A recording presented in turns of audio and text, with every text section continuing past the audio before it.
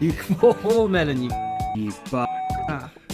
We don't like sending in. So you sound a bit mate in comparison to the water. It is. I wouldn't say it's that green. I wouldn't say it's green. I think you're colourblind. Or you just wanted an excuse to buy it, and you went, "There's a When you tell Flash of that watermelon. When you tell someone, yeah. So if you guys want to buy this, I've no idea where you can get it because You said brand on the list.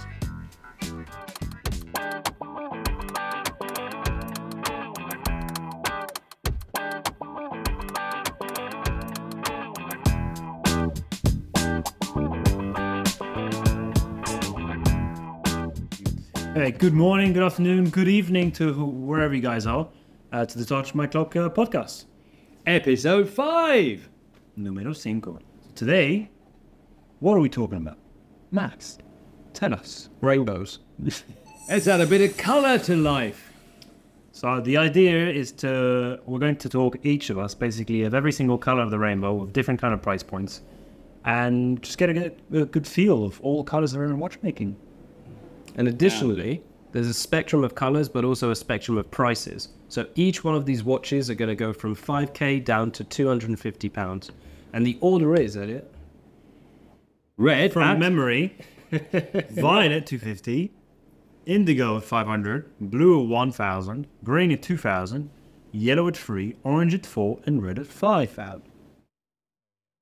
What order do you want to do it? From red to violet or violet to red? I'll go. We can do violet to red, and I can finish with my wristcheck because that starts the price points. So go ahead. You start wristwatch. What are you wearing? That sounds good.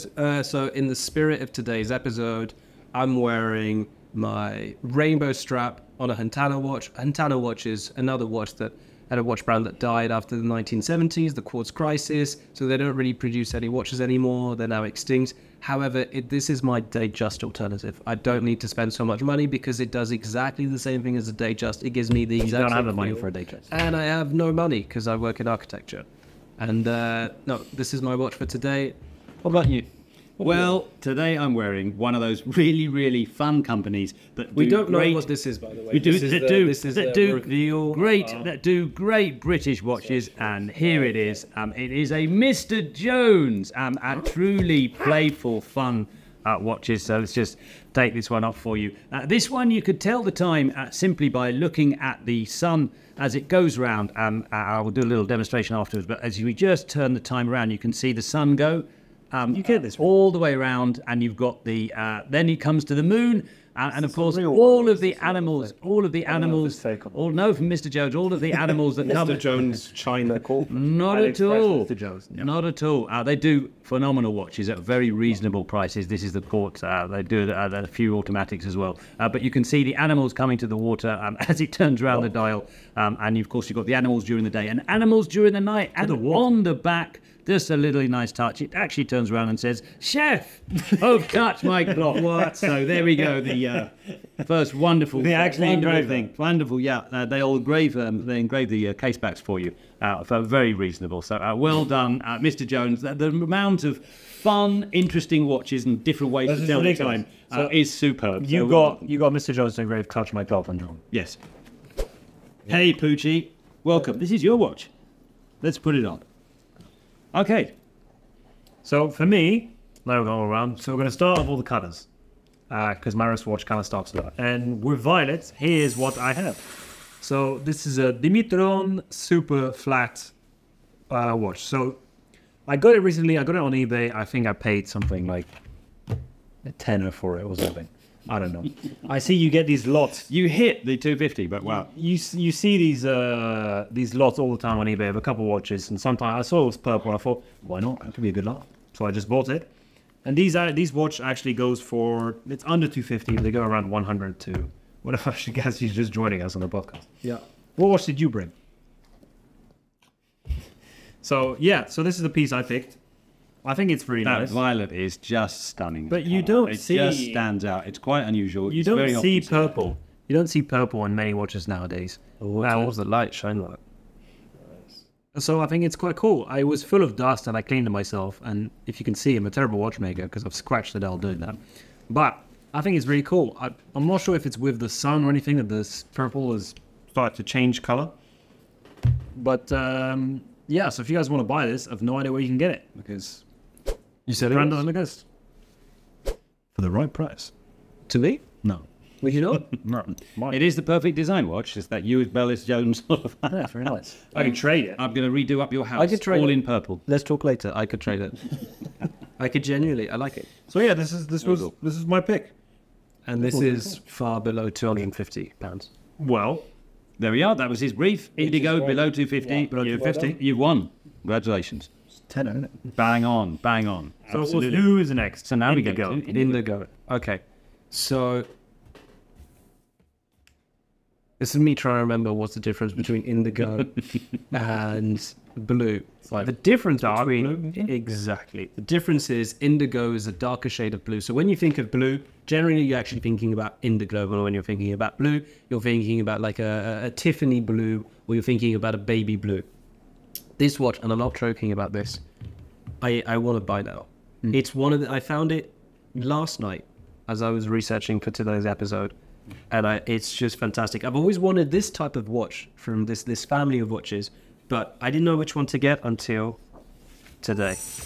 This is I know that one. the most beautiful indigo dial I've seen in my life. So this is called the Aviation, and so the whole Cocktail Time collection by Seiko. I need it. It's Aviation. We both need it. I mean, buy it and I'll steal it off you. This is inspired by a cocktail. So the cocktail is called the Aviation. And it's taking from the crème de violet that you would use in it. And so it's these hues of blue and violet. And, you know, just between violet and between blue is you've got indigo. So I think it's absolutely perfect. The dial, we'll put some images up on the screen, but it's just... it's unreal. It isn't just pretty amazing turned. texture. It's engine turned, but every etch is slightly If you spaced look from one at another. all the other cocktail times, they do it like that, and they are Unreal. unbelievable dials. They shine in the light like nothing else. I had one of them, resold it because of course it got. You had a white one, right? Yeah, I had the one, Well- but it was really nice. But you can get them on eBay for 250, 300. Yeah. And this is a 39.5mm watch. Caliber 435, so just a solid standard movement. This is specifically the SRP J13J1, and it just comes at £390 new, so just below the £500 mark. Amazing. That's my rainbow. My rainbow. I love that dial effect, isn't it? You really need to be close up, but that really hurts stuff. Okay, cool. I thought it was real. The picture was so good. I thought I'd get the texture of the dial in. No, dude. So now I'd be interested to know, because I've actually been assigned blue as well. And so I had a hard time. I was like, right, I picked my indigo. I know what my indigo is. I need to pick a blue watch. What's a blue watch under £1,000? And this might be a little bit predictable, but I do think it's one of the best offerings on the market at the moment. Now, 12. this is technically £1,050, but that's because I'm showing it on the bracelet. You can get it for a lesser amount if it's not on the bracelet. So I'm showing this as a reference. Get it on the rubber if you just want Glacier to blue. know. This is the 12, so 36mm Celita watch, and yeah, it's just great. We tried it on with Jason. We went to was it a Red Bar? Yeah, the Red We went Bar to a event. Red Bar event, and it's not a watch. Now this is gonna sound silly, but it's not a watch I would buy for myself, because I feel satisfied with that type of watch that I've got in my collection. But for someone that's starting off, if I was to tell them recommend. 3 watches, It's the elevated PRX. yeah, Let's put it that way. it's the adult It's PRX. unparalleledly better for finishing, movement, and everything about Christopher Wall. So everyone should just get one. Yeah, fantastic. And again, just for people to kind of look at it, we were talking about it last night, but if you look at the 12, if you look at the dial, they're basically, the logo has been embossed and slightly raised everywhere, and it's a level of three-dimensionality that you don't get in a lot of watches for that price. Yeah. That's really good. My 2 blue watches. Much talked about. Very cool. Lovely watches. Very nice. Who's next? What do we have? We have from memory green. So now I have green. This will be another fabulous surprise. I think that you're going to like this green. Let's get the green out. Let's grab the green out. This was something that I think is right now. It is indeed the talk of the town. It is the watermelon, the Studio Underd0g watermelon. You know what? This group that really just—it's all about having fun. There's a fabulous little seagull manual wire movement on the back there. that I think is stunning to look, an exhibition casing, stunning to look and see. But yeah, we met Richard when we were at that Brighton event with Red Bar. Really passionate, you know, really having fun. And it has got that, you know, chronograph function on it. But, you know, if you look really deeply into it, you've got the seeds of the watermelon. You've got a little bit of colour in there. And you've got that sort of lime green coming through. That's so cool. It's such fun, and of course, you know, much talked about this. The interesting part of the Studio Underd0g is it's like you know, so I'm trying to find a Rolex. They're really difficult to get. They have really short windows. They're limited supply, so therefore, whatever the list price is, it doubles or triples on eBay just overnight. And I know they've just launched a new watch out just now. But it's a really fab lovely talking point.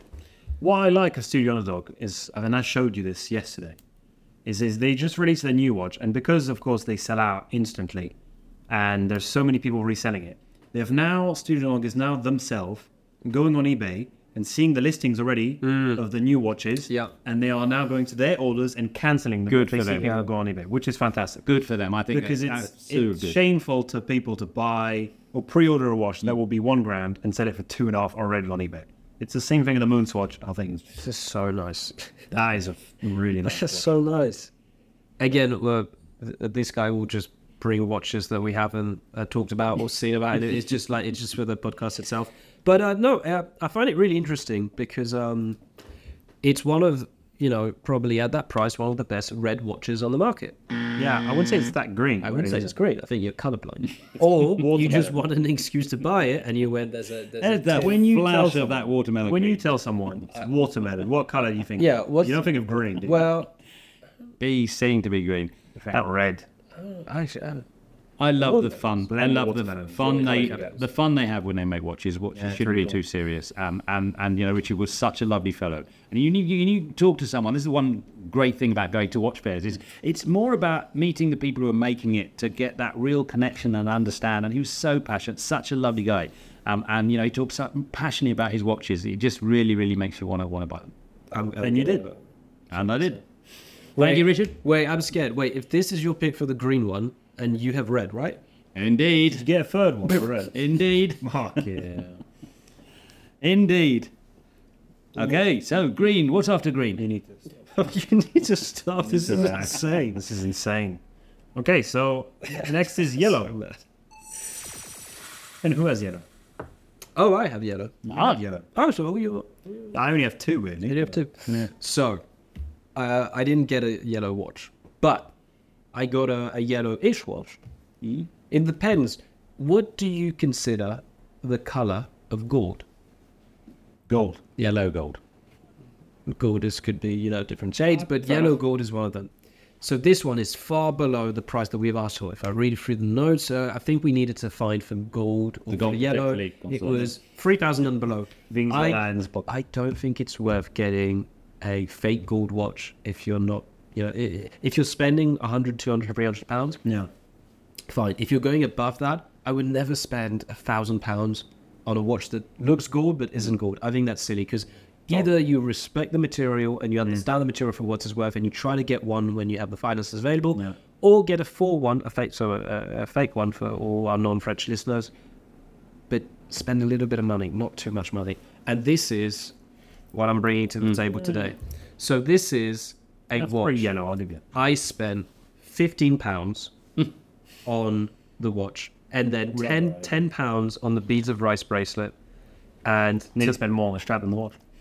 I nearly spent, but that's just because I wanted a certain aesthetic. I wanted that aesthetic of, you know, the Wolf of Wall Street. I wanted to have a watch that feel like tag, yeah. I feel like I'm the Wolf of Wall Street. I feel like I'm the king of the world. I've got my yacht, and now I have it. I don't wear it. I bought it because I wanted to get that feeling, and now I have the feeling. Weirdly enough, I know it's not my style. It looks great. It's a fantastic watch for the price. I mean, you can't get the brand is £25. Caravelle was Belovers. Exactly. They worked together. It was a subsidiary. So if anyone wants this, give me a shout. I think I'll probably sell it, find a way. I think that honestly, for the condition that I got it for, it's worth a lot more than I paid for it. So, yeah. And I'm really happy with it. It's just I don't find the time to really wear it. What would you guys wear gold watches? Do you wear like how to? Sometimes they're harder to wear, and I think you have to be kind of like wearing dressy. Yeah. As if any another occasion, it's a bit strange to wear. The Mont Blanc, my grandfather's watch I'd wear, again for an evening dressing. I think going out's a little pretentious. Yeah, it's a little, it's not really my... I have a hard time putting it off. Yeah. Yeah. So that was good. So next we have orange. Da-da-da. And orange, which is, below 4K. 4. So although you can get the new models for around 2,000, the older versions get quite more expensive. And Okay. I don't have it here because I'm not that rich. Like, we've been buying all the watches. So this is a great book. So I think we have to mention it before I show these pages, unless we're going to get sued or something. So Thank you, Barry. Barry Kaplan, Thank you very much. Horology. Love the book. fantastic book. So for orange, I went with the Doxa. Yeah, the Doxa 300. So a little bit of Jacques Cousteau's first. Exactly. So Doxa was really an amazing brand. They started more or less in the 60s, I think, doing dress watches. And at some point, I realized that they really wanted to concentrate on going on diving. So they consulted probably one of the best persons you can consult, Jacques Cousteau, who was like an adventurer, a diver, and he did absolutely everything. And they created this masterpiece of a watch. And the more and more you read about it, the more amazing you see how many things there are. Because you see dive watches nowadays, and they just have, a normal unidirectional bezel for the time, and that's it, and there's nothing more. The amount of features that this watch had at the time was incredible. First of all, you have the massive minute hands to be able to read it quicker. You have the extra different bezel there for actual decompression time. So if you went 120 feet deep, you would have to wait 15 minutes to resurface, basically. The bracelet was, you could change the size of it without tools. It had 7 millimeters of micro adjustment, and it's just unparalleledly amazing. I mean, for a watch at the time where all the other watches were basically very basic, the amount of things that this had, it's just truly awesome. And it's beautiful because orange is really it's the color. It's the color that you can really see clearly underwater, which is why it's there. And I love that US. I love that US divers logo on it. Hadn't they done tests to see what is the most legible color underwater? Was that why? Orange. I think you did. Yeah, Maybe, but I don't know. I think master scuba diver here. For those who are diving, Yeah. add it into the comments your favorite color for going underwater and how it changes when you're underwater. Yeah, So this was my pick for orange. yeah, totally recommend. Very good. Great trailer. And the last one we have is red. Okay. But if you bought red for $5 It's so red. Well, actually, yes, I did. But you've seen this has been in my collection for a long, long time. I was so scared. I love my. This is a Chopard Mille Miglia, obviously named after the race. Bright red dial, and the idea was that when you're wearing this on your wrist and you're driving along, you could see the white hands against the red really easily as you're going really, really fast and bumping up. The design touches I just adore about this watch is instead of the power reserve, which is showing you how it's wound, it's got a fuel tank. Which I think is really cool, and the Mille Miglia sign showing which way the race is going with that little date window there, I think is superb. The strap, of course, is mimicked from a racing tire with the 1000 Mille Miglia, that fabulous race that they pulled off. And it's their own movement, Chopard. Have you driven with that watch? Have you used that watch? I have used that. I actually took a Fiat 500. Okay. And I wore that watch and I repatriated the Fiat 500 from London all the way through to Paris, outside of Paris, through the demonstrations and strikes, drove it down to the south to Brie-Contrebert, drove it to Lyon, and then together we drove it down to Milan and down to Rome itself. So we recreated it, and I was wearing the Chopard Mille Miglia as we were hooting down on this fabulous open-top little Fiat 500, getting itself back to you for your new role in Rome. Yeah. It is a really nice watch, to be honest. And I love all these watch brands who do kind of driving style watches and what they can kind of invent, especially the fuel gauge and the tire strap and everything. And I think it's just really nice. Yeah, there's very little space for a bit of fun in watches when it comes to the dials and indications. Autodromo, for instance, they have the same kind of aspect. I would get an Autodromo actually if I was really passionate about cars and vehicles and mechanics. It's quite fun. Does the bezel turn, or is it a fixed? No, it's fixed. It's a fixed bezel, but it's got 100-meter water resistance, which for a driving watch, it really is. Well, it's not if you crash and then you get in into the river. With at least Monaco and you go over here. That's true, actually. Yeah, after then you'll be fine. A couple of too many bottles of Laurent Perrier. You've now justified the purchase. Absolutely, indeed. So there's the red colour. There we go. That's all the colours.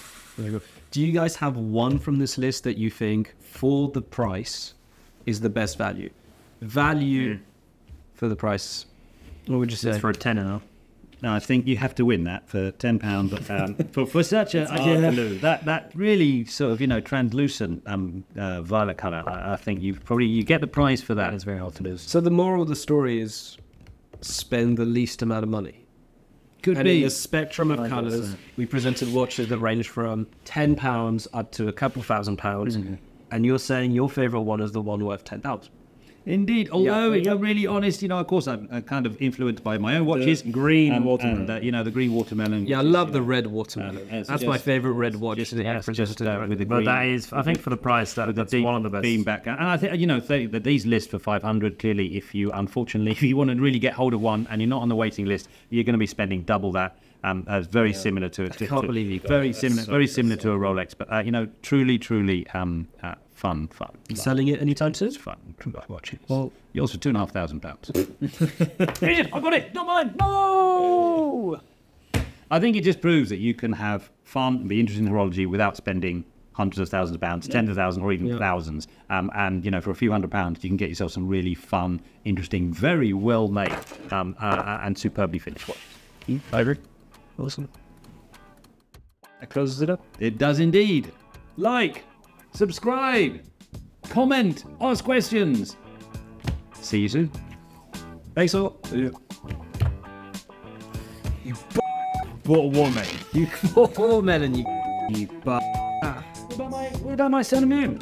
So you sound a bit in comparison to the watermelon. It is, but Why did you buy that? Wait, how, did you buy more? Or did you just do... no, that's it. Of course, you bought more. That's it. Oh, God, your mouth. That's it.